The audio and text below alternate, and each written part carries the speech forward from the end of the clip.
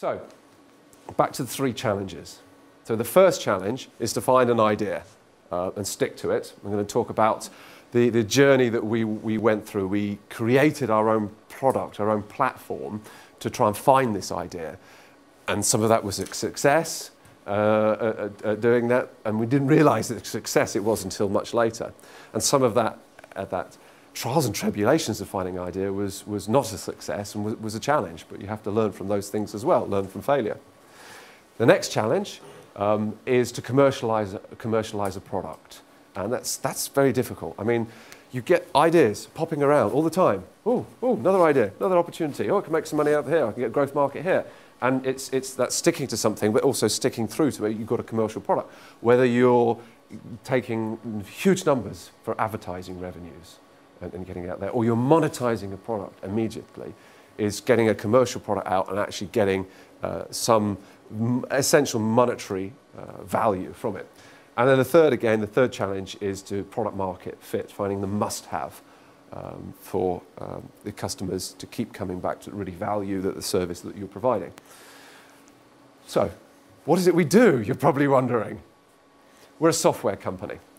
And you know how really annoying it is when you go onto a website and you want to buy something, or you're using a web application and the search doesn't work, it breaks, or you can't log in, or even worse, you go onto an e-commerce site and you look through your products, you find what you want to buy, and then you get through the checkout and it breaks, doesn't work, fails.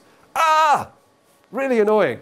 So what you often do is you close it and then you go to another site. And that's a lost sale, that's a lost opportunity for these companies. So what we do is we act just like you. We act like a customer. We constantly test that the search box is working, that the checkout is working, that the pages are working, that the content's there.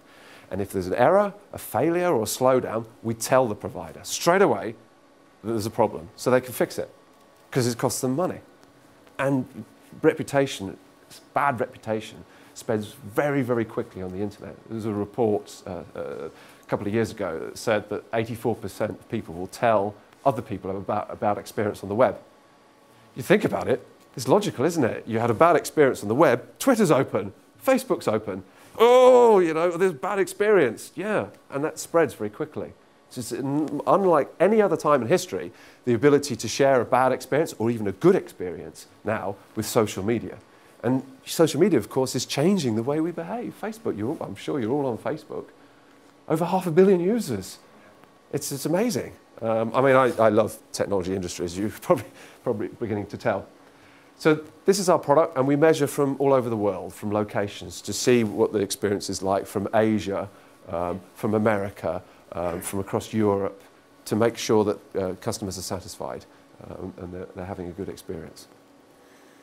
So that's basically what we do. These are some of our customers. Recent wins for us include Wiggle. It's the UK's biggest online bike store. They sell products all over the world, translated into 90 countries. Won all sorts of awards in the UK for Exporter of the Year, beat ASOS in International Cross-Border Exporter of the Year. Really progressive company. They looked at all of our competitors and selected us, big competitors in the market. And we've done very well to win them.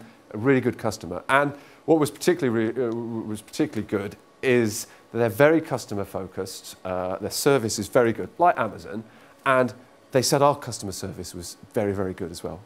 They were delighted with the service. So to get that sort of feedback is really good after being through this whole journey I've been talking about. Another recent win is also Jigsaw, the women's fashion retailer as well. They're one of our customers. We've got a whole heap of other customers, both here and ones I'm not showing.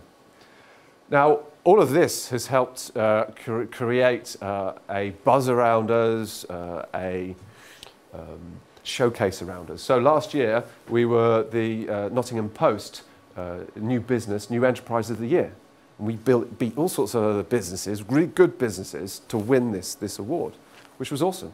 We've been launched for about a year and a quarter in total. And when we won this award, we've been released maybe 8 months. But we were already getting good traction with what we're doing. So customers like the mobile gambling application for William Hill and Ladbrokes. So you're on you're on the terrace or you're on the race course and you can bet and you use this gambling platform, mobile gambling platform. Well, we monitor that. We test it, just as I was explaining, testing the user experience, make sure it's working and it's not slow. Another example is Classroom Monitor. They've got a web application. So it's like software, but now you use it on the web. You log in and you can do things with it, like Salesforce is a web application. Salesforce.com, if you come across that, or Google Docs, and there's a proliferation of new applications coming now.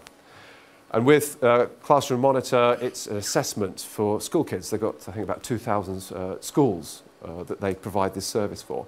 And what we do is we pretend to be a teacher. So we go through to the assessment page for the kids, make sure all of that works, to make sure it's not slow, to make sure that the users are getting a good experience of using this product. So we're, Golf Shaker, the UK's biggest golfing community. Again, we're doing a whole set of service for those. And then towards the end of last year, we were finalists for the British Computer Society, which is now called the Chartered Institute of IT, the Business Innovation of the Year with our product from what we've been doing, which was fantastic. Because we were up against some really big companies, big American, big UK companies, companies like Citrix, UK companies like Autonomy, AppSense, Wise, these big companies. So we did very well to get that far, considering we were so new with our product.